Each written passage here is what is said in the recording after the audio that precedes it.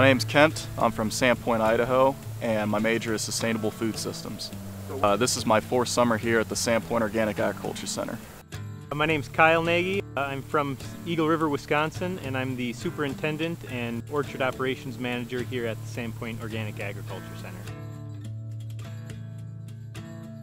Here we grow organic apples and mostly tree fruit, but we also have some raspberries, and we host interns from the University of Idaho over the summer. I wanted to get a little experience in organic agriculture and small-scale organic agriculture and just see how applicable my studies would be on a real-life farm. Organics is really important because we need to be thinking sustainably about our food sources in the future, and there's always room for improvement in these new production systems. The typical orchard life is that you got to maintain the health of the trees and maintain the health of the soil to make sure that we get enough productivity without depleting any resources.